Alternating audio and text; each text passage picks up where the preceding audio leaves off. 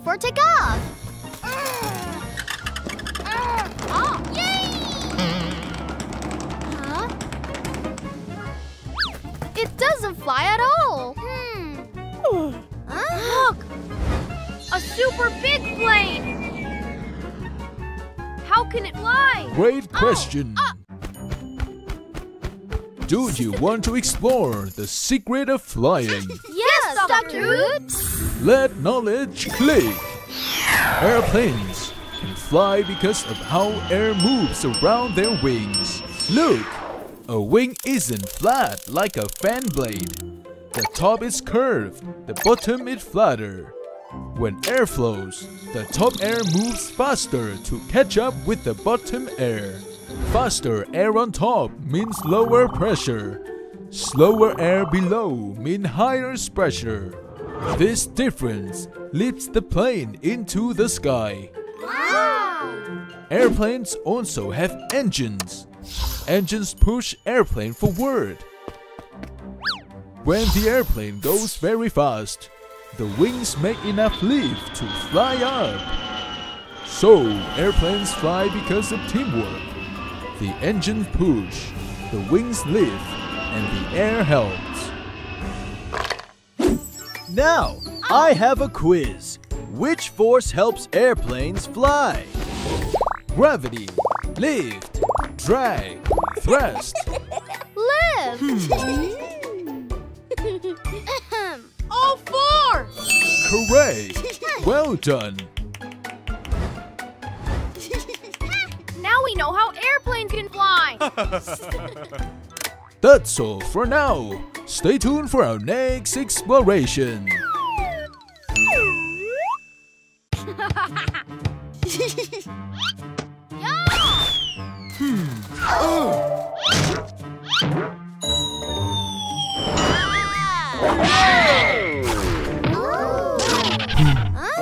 I just saved you big time. Do you know what happens if you get stung by a bee? Let knowledge click.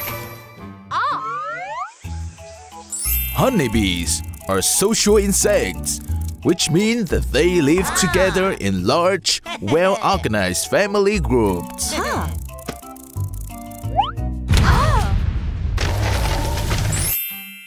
When they feel threatened, or even their hive is invaded, bees will sting the attacker to protect their hive and queen.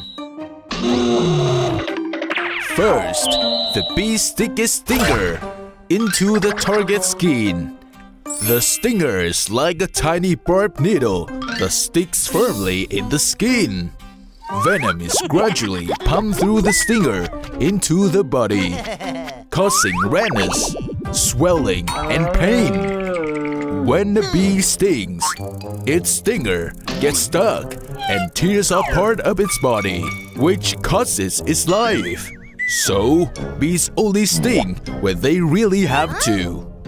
So what should we do if we get stung by a bee? When the bee stings, its venomous stinger gets stuck in our skin. The first thing to do is to quickly remove the stinger.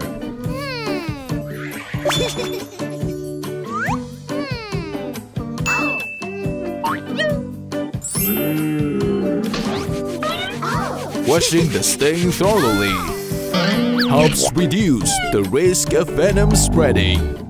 After that, apply a cold compress to the sting to help reduce the pain. Ooh, wow! If you get stung, it's best to find an adult right away for help. Kitty! Stay still! Huh?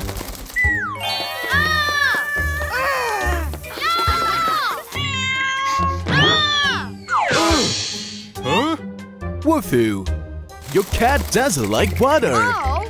Do you know why most cats are afraid of water?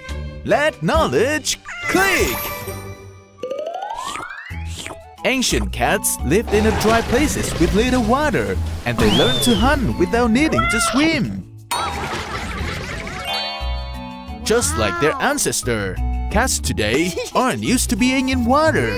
A cat's fur is super soft and light.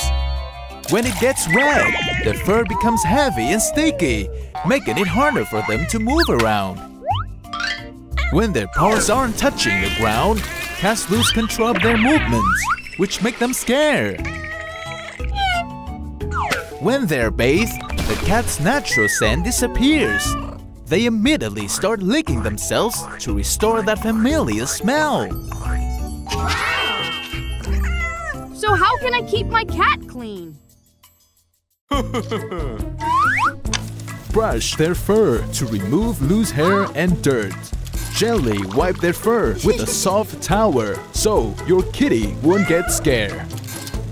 Clean the litter box every day. If your cat is really dirty, ask an adult to help give it a bath.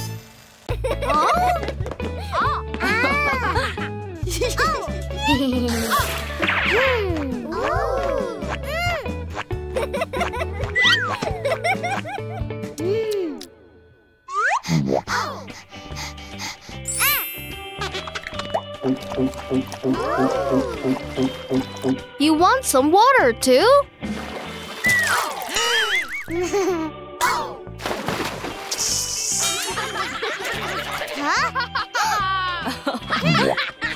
You silly! Fish are already in the water, so they don't need to drink. Some fish do drink water, and some don't. Do you want to find out why? Yeah! Let knowledge click! Do fish drink? It depends where they live. Salt water or fresh. For fish that live in the ocean, the water is super salty. More salty than the fish body. So the water inside the fish tries to live and go out through its skin and gills. If the fish didn't do anything, it would dry out. So, ocean fish drink seawater all the time to stay hydrated. But seawater is salty, so their gills and kidneys have to work hard to push the extra salt out.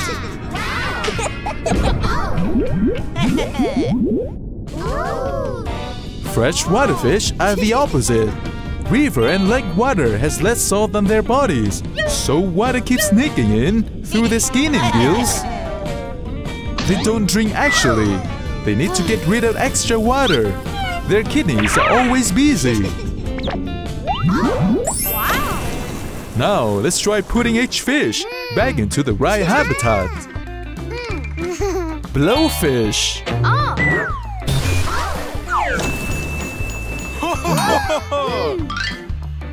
Catfish. Dad and I once caught one at the lake.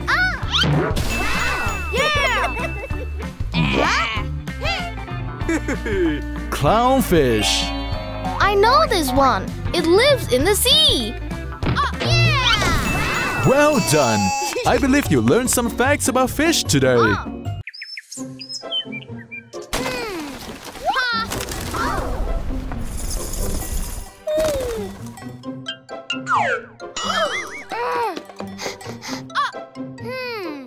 Do you know why bats sleep this way?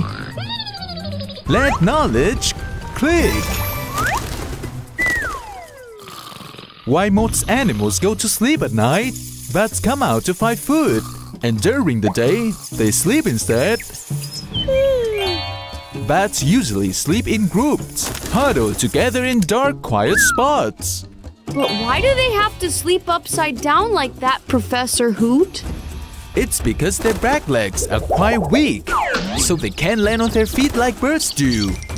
Also, bats can launch into the air from the ground, so sleeping this way lets them fly away instantly. This comes out handy in case of danger. Hanging up high also keeps them safe from other animals. And since they don't need to share perches with birds or other animals, they always have a spot to rest.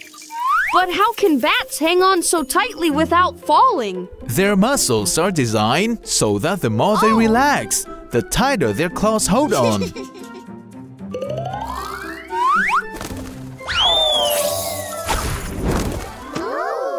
Wow! What are we gonna do with it now? If a bath is in your house, don't touch it. Just open a window and let it fly out safely. I got it! That's it for today. Join Wolfoo as he continues exploring the amazing world in the next episodes. Discover everything around us on Wolfoo Explore channel.